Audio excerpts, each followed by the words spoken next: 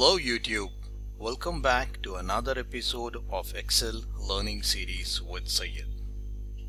In this episode, I will discuss how to calculate difference in time in the same day and on different dates. Let us take a close look. Before you begin, make sure that you have a copy of this worksheet. You can download it using the link in the video description. There are 3 worksheets in this workbook. See it, do it same day times, and do it different day times. I will demonstrate in the See It worksheet. You can practice in Do It Same Day Times and Do It Different Day Times worksheets after you watch this video. So let us begin. We have a set of start times and end times. These are the start and end times from the same day. So we should not have a problem to calculate the time spent.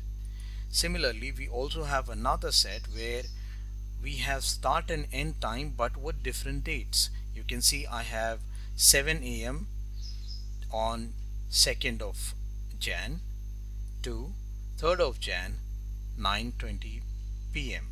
This set carries a different format, that is, it is shown in 24 hours time format, whereas this one can be seen as AM and PM format. This is just to give you a hang of it. Alright, let's begin.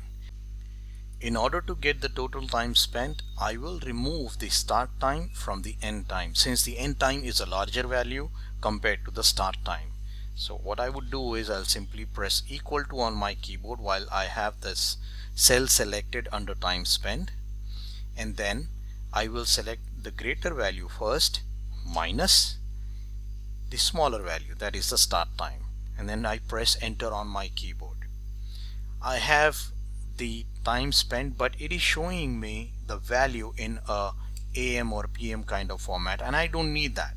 I need proper number of hours instead of having PM tailed with that one. So what I would do is I will press Ctrl 1 on my keyboard to bring in the Format Cells window. Under this dialog, I can simply select time from the category column, and here under type I will select 1330.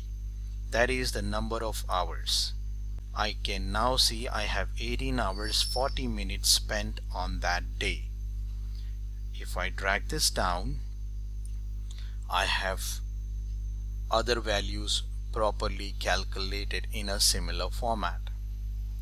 Now this is how we calculate the difference of times between any given time of the same day. Now let us take a look at calculation of times if we have more than one day. So we have this data set that is showing us start date and time and end date and time with different days.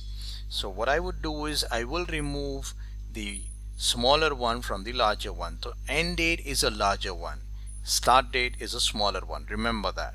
So I will press equal to on my keyboard, select end date minus start date, and then I press enter on my keyboard. I get the time spent but in a different format. I don't need this. I need a friendly format, like how many hours and minutes have been spent. So I will press Ctrl 1 on my keyboard to bring in the Format Cells dialog. Under this one I will select time, and here I will select 3730.